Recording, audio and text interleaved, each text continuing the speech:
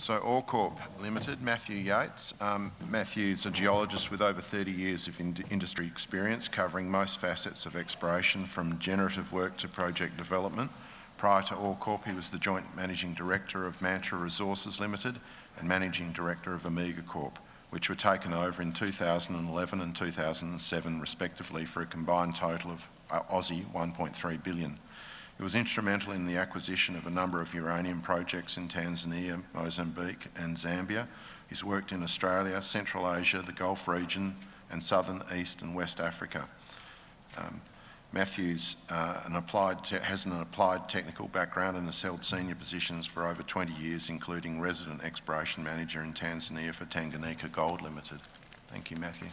Thank you. Thank you all for coming along this afternoon, and thank you, Diggers and Dealers, for allowing OreCorp to take the stand. And we'll take these as read.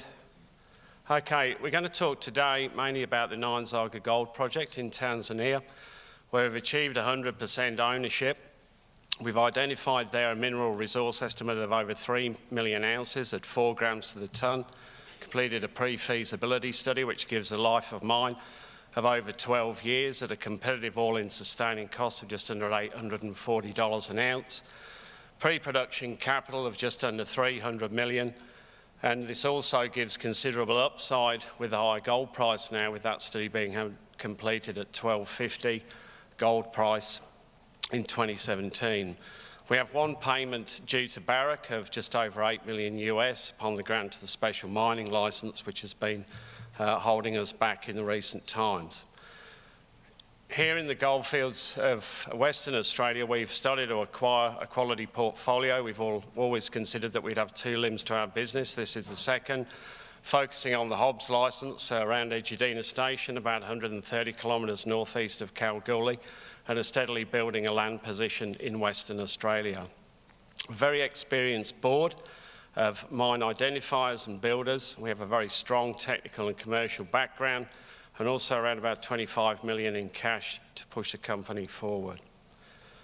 In terms of our board and management, there's 5 of us. We're dominated by former Equinox personnel. Our chairman is Craig Williams, former CEO and president of Equinox Minerals, which was acquired by Barrick back in 2011. I also was a former Equinox employee in my youth, along with Mike Klessens and Rob Rigo.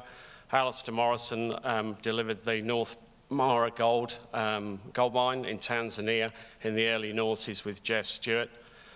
We've got a very good shareholder base as well. We've developed this over the past 3 years. They include West Oz, Australian Super through Federation Mining, Mutual Investments of Wollaston, Nick Giorgetta, and numerous other small institutions, including Sprott.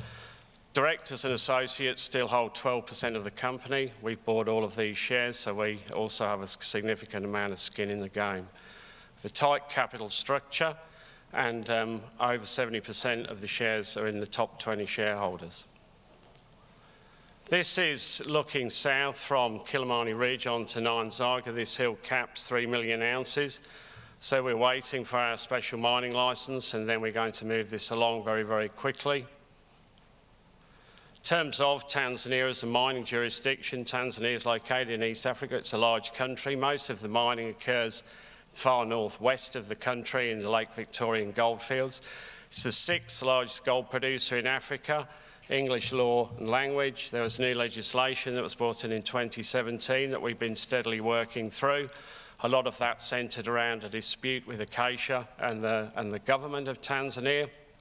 That's subsequently been resolved in January of this year, and we're now waiting for the general election, which should take place on October the 28th, and then we shall see things hopefully moving forward quite quickly. In terms of the Lake Victorian goldfields, you're meeting here Archean greenstone belts with an endowment not dissimilar to the goldfields of Western Australia. You've got over 25 million ounces of historical production, 20 million ounces in resources and reserves within a 100-kilometre radius of Nyanzaga. We are with elephants in elephant country, as Bulyanhulu and the mighty Gator gold mines have produced significant amounts over the past 20 years. We hold around about 200 square kilometres, of which 23 is the SML application. In terms of our geology we've got is fantastic. We're also mating that with significant regional infrastructure. A lot of the projects in Africa are often challenged by lack of power, lack of water, or all of the above. We thankfully have all of the above. We have power to the north and south. We intend to irrigate power in off the national grid at 9 cents a kilowatt hour. We'll draw water from Lake Victoria. We have sealed roads that run to the north and south, and Barrick are sealing the road past site in the coming years. We've also got a bridge now being built across Smith Sound that will remove the need for the ferry. Along with that, you've got established supply chains. You're now moving into the second generation of mining. I was there when this started in 1996, and now steadily the mining infrastructure has increased over time, which makes life a lot easier. When we acquired the Nyanzaga project, gold was around about $1,080 an ounce. We inherited over 100 million tonnes at a bit over a gram. We realised then that a low-grade deposit was not going to work, so we set around completely reconfiguring the resource by going back to the geology. There's over 270 kilometres of drilling put into this resource. We've done 35 kilometres of that. But we basically then used all of the core chips and reconstructed the geology with a focus on high grade. The brief to the geologist was very simple: drop tonnes, lift grade, but preserve ounces. This just wasn't an exercise about moving the lower cut simply to arrive at a higher overall average grade. To that end, we tested our theory and then ran the resource model again, and then in September of 2017 delivered over 88% of the resource in measured and indicated categories. The drill spacing is commonly around about 40 by 40, but locally 20 by 20, and it's drilled down to around about 800 metres vertically below surface. The deposit is all in one spot. This isn't multiple deposits along a shear zone. When you look at Nyanzaga, it is a rare project of scale and grade. The beauty about scale is that it gives you choices and optionality. As you'll see there, we're right out on the far right. This looks at only measured and indicated resources and compares us with most of our peers.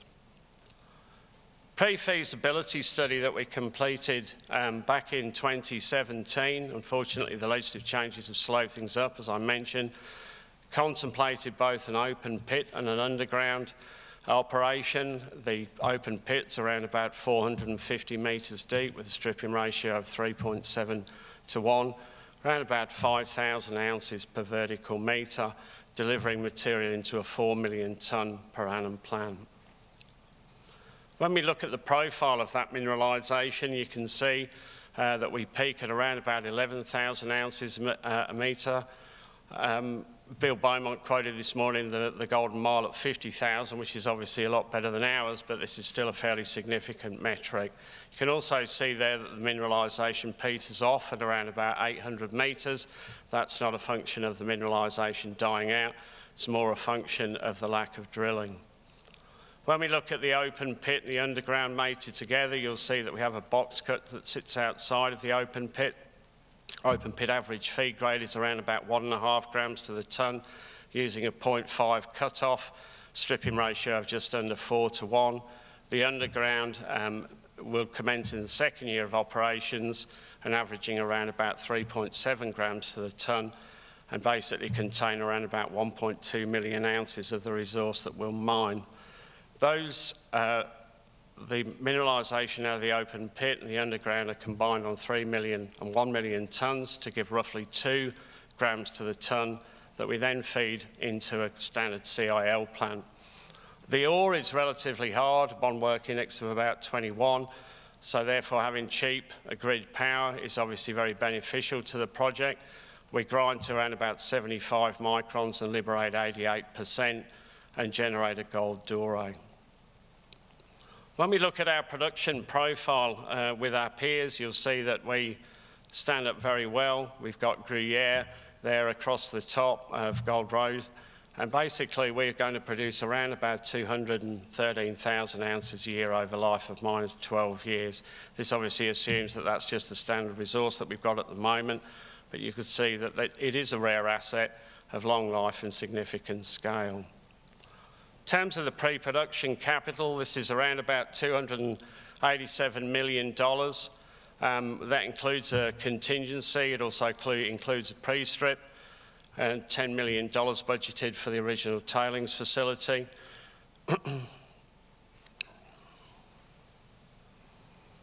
We're then moving, once the licence is granted, straight into the definitive feasibility study. A lot of the work we've already done in terms of the drilling and so on and so forth, but the feasibility study aims to optimise what we've got at the moment.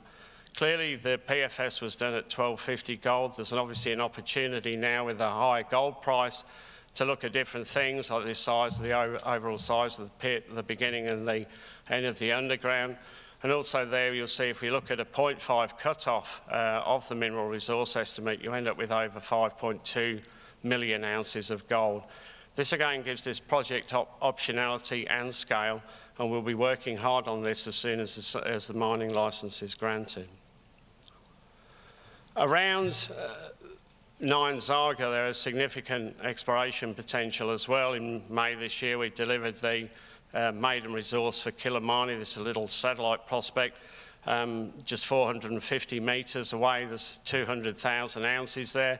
Looking at the geology, we compare, and we've identified 15 other targets in the SML boundary. In terms of the permit, we're just waiting now, as I say, for one bit of paper. That's cabinet approval for the special mining licence. We have everything else in order, so we just have to be patient and wait for the licence to come. Social licence to operate, as we know, is very, very important throughout the world, and we take this very, very seriously. We put a lot of effort into it, and we also have our own local football team and put a lot of work with the local community and all levels of government. Now just going to quickly skip into Western Australia to have a quick look at our project in the Eastern Goldfields here. We're, as I say, focused around about 130 kilometres outside of Kalgoorlie, up around Edudina Station. Here, after a couple of years ago, we completed a targeting initiative that put us into this area. We've now got just under 1,000 square kilometres under granted licence and application. We've recently acquired a lot of multi-client aeromag data and also concluded a gravity survey. Within the Yarrie project, which is the central of those areas, we've got what we call the Hobbs licence. This was extensively explored over the past 20 years and identified zones of significant mineralisation. We intend to complete some drilling here, and we're starting to move to organise that now as we speak. Focus on the Hobbs licence. As you can see, there's a lot of drilling. We did here what we did similar to Nyanzaga, which is to pull all this together, identify the areas of significance, and then obviously focus our drilling around it. What we've then seen is supergene gold mineralisation at Hobbs up to around about 15 metres thick. It's quite extensive, over 1 kilometre in length and around about 400 metres in width. That's then mated with primary mineralisation that has never been followed up. This section highlights that, where we've got numerous significant intercepts, both in terms of supergene and primary gold mineralisation. In terms of Jericho and Quireboy, these are two other prospects further north away from Hobbs. Here, the significant drill intercepts that we're going to be following up. Plus other geophysical attributes that we deem significant. Similarly at Yundamindra and the Bunjara prospect. When we look at OreCorp now, just to start to wrap up, we are significantly undervalued against our peers. This graph pretty well says it all. We believe the grant of the mining licence will be a significant driver. We also intend to push forward in the goldfields, so we have two strings to our bow. But we see a significant re-rating as we start to tick a few boxes and move the company forward. So just to wrap up now, Tanzania, we've had challenges, but then we've taken adversity to advantage here. We've moved the company forward, secured what is probably one of the best undeveloped gold projects out there. In Western Australia, we've gone back to our roots where we continue and will continue to add value. and you have the right board and management that have delivered before and will deliver again. Thank you very much.